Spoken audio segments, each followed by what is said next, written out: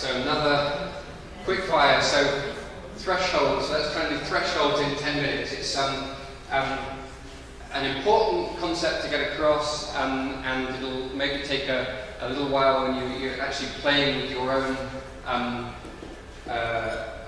own data and own models to really understand how changing the threshold affects your predictions and that. But just want to get across to you the idea of what the threshold is, and so you can kind of go away and start playing with it.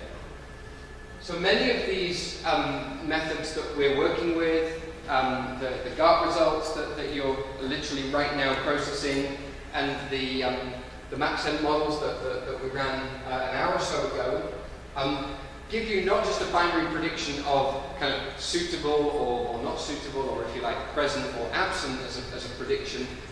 They give you some sort of suitability surface, an index of suitability, or as we were kind of saying in the MaxEnt sense, it really is a probability surface. So here's a classic example of the kind of result that you might get. This just is for a salamander in North America that we had a quick go with. So the question is, how might we, and I'll come on to why might we, but first of all, how might we turn this into actually a binary prediction of present or absent? So we need to set some sort of threshold that says above a certain prediction, above a certain value of the prediction, we're going to say the environment is suitable or is within the ecological niche. And below that value, we're going to say the environment is unsuitable, it's outside the ecological niche. And you'll see that there's some crossover here with what we talk about tomorrow morning in terms of evaluation statistics. There's definitely a crossover. But what we do is, it's really part of the model calibration process. We set this threshold based on the data that was used to build the model. So this is before we evaluate it. We don't use the data that we've kept out to test the model. We use the calibration data set. And we can use simple plots like this. So what this is saying, so this is a case of, suppose we only have presence data, okay? As is what we're mostly working with. We can do a simple chart like this, where we say, well, here are the range of possible thresholds. So suppose this is, say, a prediction from GARP, or some other algorithm that gives you a prediction from 0 to 100.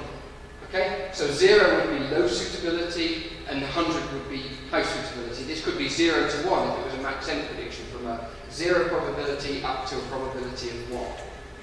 Okay? So what's going to happen? What we're then doing is plotting on our y-axis the emission rate. So this is the proportion of the points that are emitted from the prediction. In effect, they are incorrectly predicted. So they fall outside the prediction. When we literally draw this on a map, they fall in areas that are not predicted to be present. So what's going to happen as we increase the threshold, as we move along the suitability score this way, from 0 to 100? Well, first of all, what's going to happen to the area that's predicted present, the geographic area that's predicted present? It's going to shrink, right? So as we increase that threshold, we start from 0, then 1, then 2, all the way up to 50, to 70, to 80, to 100. The area that we're predicting present is going to shrink, because to be classed as present or suitable, you have to be above that threshold. So the higher the threshold is, the lower number of cells are going to fall above that threshold. So as we move from left to right, as we're looking at it, we increase this threshold, then the area that's predicted present is going to shrink. So what's going to happen to our emission rate? The number of the presence points, the occurrence records that we calibrated the model on, what's going to happen to the proportion of those that are left out of the model? I'm not going to wait for answers because it's here, I'm going to push for the time. Of course it's going to increase, right? The area gets smaller, so the number of points that fall within that area decreases. You begin to kind of lose a few around the edges, all right? Until by the time you've set your threshold as extraordinarily high, then you've left all of your points out of the prediction. Okay? So what can we do with this kind of plot? Well, we can therefore look at this and start making some sensible decisions about what thresholds we might use. One that is sometimes termed the lowest present threshold, or the minimum presence threshold, or the minimum training presence. different terms, but it's essentially saying, let's take the value that is associated with let's take the lowest value, the lowest prediction that is associated with an occurrence record. Okay? So what that's going to do is mean that all of our occurrence records are predicted present, right? So the emission rate is 0. So in effect, we're going to take the highest threshold value, which is going to give us the smallest area where we don't leave any of our points out. So in effect, what we're going to do is shrink the area, shrink, until we've reached the limit of, if we shrink it any further, we'll start leaving some points out. Okay? So the simplest way of doing that, if you've got 100 points, you can just pull out the values that are associated with them, rank them, and take the bottom one. Okay? And if you use that value as a threshold, then you're going to get the smallest area that incorporates all of your occurrence records. Okay? Then we might start doing other things. We might set an emission rate. Okay? And Enrique talked about this just now, and talked about this yesterday as well, this term E, which is your kind of acceptable error rate, if you like. What proportion of the occurrences am I willing to leave out? So if you have a data set that maybe you've downloaded 1,000 records from GBIF, you're suspecting a few of them, some of them are probably the georeferencing was wrong, some of them might be incorrect species IDs, then you might be willing to accept some emission. Okay, we've talked about values like 10% emission.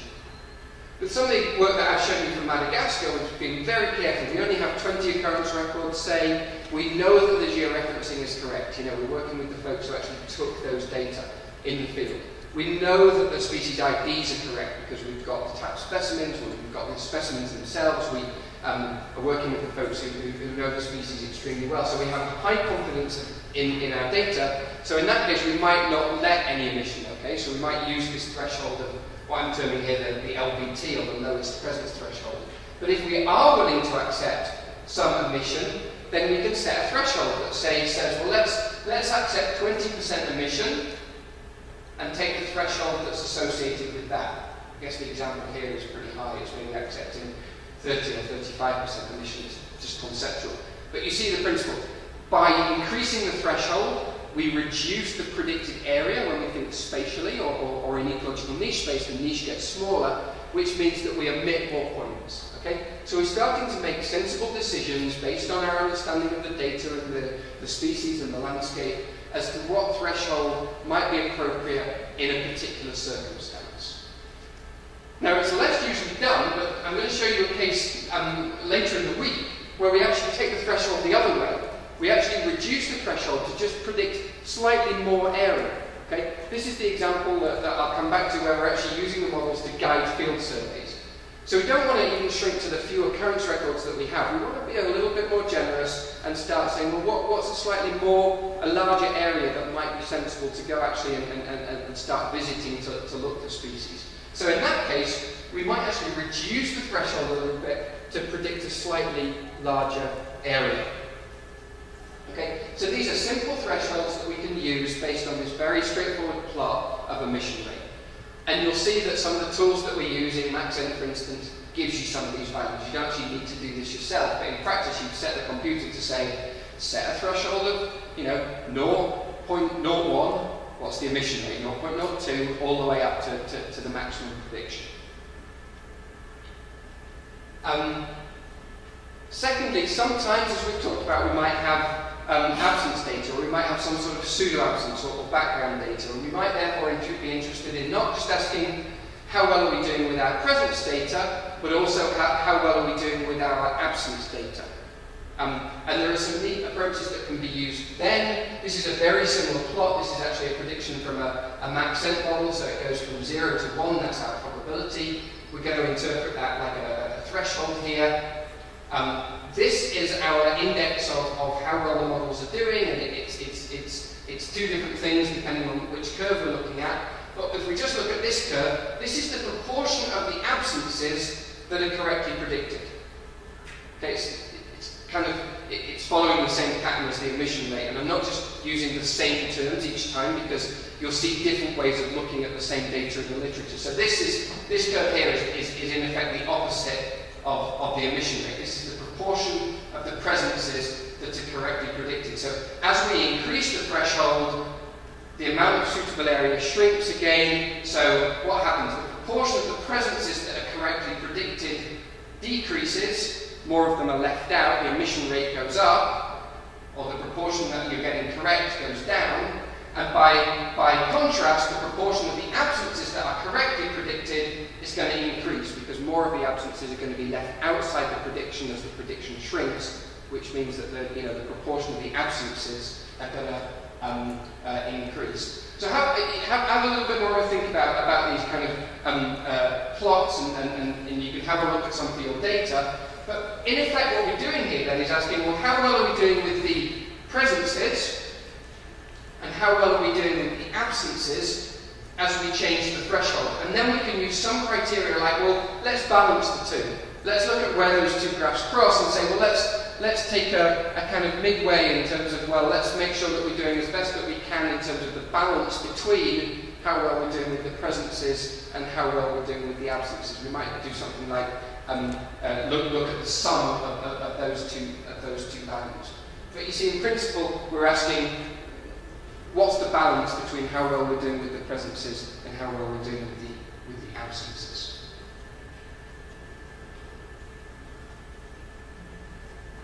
Once we've decided on a value, so in this case, we might be, that value might be, or in this case, an extremely high value. I should emphasize that, we've talked an awful lot about the differences between presences and absences and how we weight them differently. So I would have some reservations in a lot of cases of just using the balance between the two of them, because we don't think that the errors of prediction or omission and commission are equal. But in principle, what we're going to do is take some value of the threshold. So it might be 0.7 or thereabouts, or it might be 0.25, or in this case 24, whatever your index of suitability is, or probability. We take that value, and then we're simply going to do a kind of a reclass in your GIS. So in QGIS or in ArcMap, you can do a reclass to say basically above this threshold, above this value, we're going to say that we're going to class the environment as suitable or within the niche, and below this value, we're going to class the environment as unsuitable. So there is exactly the same marbled salamander that we showed before, this one, but applying this minimum trained presence, which was this threshold here. The actual value in this case isn't terribly important. We're not looking at the actual value. We took this value, we then just reclassed the output, and that's our thresholded result. Okay? So that's all thresholds are. They're intuitive, reasoned ways of deciding what that value is that distinguishes, if you like, present from absent, or within the niche from not within the niche. So why might you want to do this? Well, plenty of reasons, in effect, for not doing it. And the key thing that's in red at the bottom here is only set a threshold if you really need to. We need to think about it and understand it. You'll see when we come to talk about evaluation statistics tomorrow, because the way that the ones that we're going to talk about work, they require an understanding of setting thresholds. We're going to come to that tomorrow. So it's important that you understand the principles. But in effect, what you're doing is ditching information. You're throwing out information. You're taking this probability surface or this index, and you're just converting it to binary yes or no, zeros and ones. So there is an element of throwing out information. So only do this if you need to do it, if you have reason to do it. Some of those reasons might be simply for visualization. Often when trying to visualize, particularly if you have multiple species, and you're looking at things like the potential for overlap between two, say, closely related species or something, it can be quite intuitive to visualize those distributions in a binary sense rather than trying to look at probability surfaces or indexes of suitability. And often if you may be presenting this work to managers, to practitioners who are less well versed in understanding the ins and outs of these methods, and it might be more convenient to actually make a decision based on some some simple statistics as to what's suitable or what's unsuitable, rather than leaving that to some more subjective decision, outside your control, if you like. So there might be some reasons for strategically setting the threshold based on some criteria from a management perspective. There might be elements, there's some good work that's been done looking at species richness, for example, so building models for a whole bunch of species and then in effect layering them on top of each other. There are a number of examples like that where it makes sense to set a threshold. And as I've said, it's really important for understanding some of the evaluation statistics. So we'll talk tomorrow about binomial tests required to set a threshold. We'll talk tomorrow about the area under the receiver operating characteristic curve requires you to set a threshold to understand where the curve comes from, but a key thing is that it's a measure of predictive performance without setting a threshold. It actually tests how well the model is across the full range of predictions, although there are a number of complications and issues that in particular Town will talk about tomorrow. So only set a threshold if you've got good reason. That might just be for visualizing your results, but that's a very quick overview of what thresholding is and why you might or might not want to do it. Coffee's arrived, but any quick questions on specifically on thresholding? Or any more general questions about where we're going to that we can pull in the other folks in? Does that make sense? Straightforward?